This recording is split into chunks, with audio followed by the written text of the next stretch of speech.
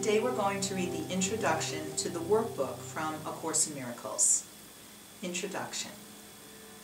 A theoretical foundation such as the text provides is necessary as a framework to make the exercises in this workbook meaningful. Yet it is doing the exercises that will make the goal of the course possible. An untrained mind can accomplish nothing. It is the purpose of this workbook to train your mind to think along the lines the text sets forth. The exercises are very simple. They do not require a great deal of time, and it does not matter where you do them. They need no preparation. The training period is 1 year. The exercises are numbered from 1 to 365. Do not undertake to do more than one set of exercises a day. The workbook is divided into two main sections. The first dealing with the undoing of the way you see now, and the second with the acquisition of true perception.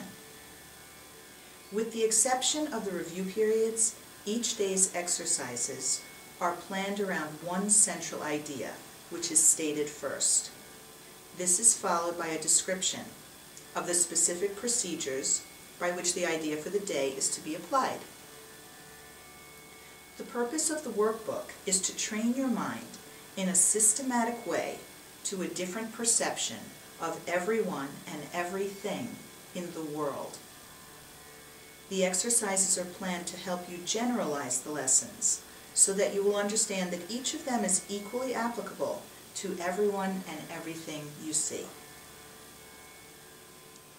Transfer of training in true perception does not proceed as does transfer of the training of the world.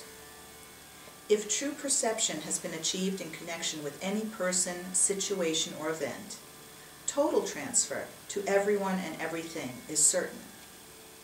On the other hand, one exception held apart from true perception makes its accomplishments anywhere impossible.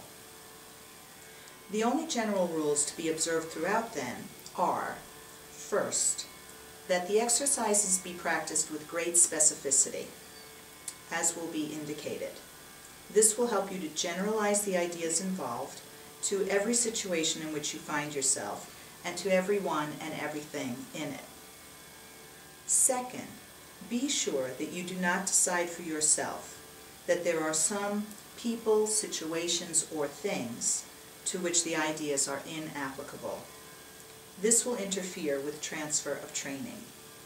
The very nature of true perception is that it has no limits. It is the opposite of the way you see now. The overall aim of the exercises is to increase your ability to extend the ideas you will be practicing to include everything. This will require no effort on your part. The exercises themselves meet the conditions necessary for this kind of transfer. Some of the ideas the workbook presents you will find hard to believe, and others may seem to be quite startling. This does not matter. You are merely asked to apply the ideas as you are directed to do so. You are not asked to judge them at all. You are asked only to use them. It is their use that will give them meaning to you and will show you that they are true. Remember only this: you need not believe the ideas, you need not accept them, and you need not even welcome them. Some of them you may actively resist. None of this will matter or decrease their efficacy. But do not allow yourself to make exceptions in applying the ideas the workbook contains. And whatever your reactions to the ideas may be, use them. Nothing more than this is required. That's the introduction to the workbook for A Course in Miracles. If you'd like to read my commentary on the workbook, you can go to my website, amytorresasm.com, and just click on Amy's blog. Namaste.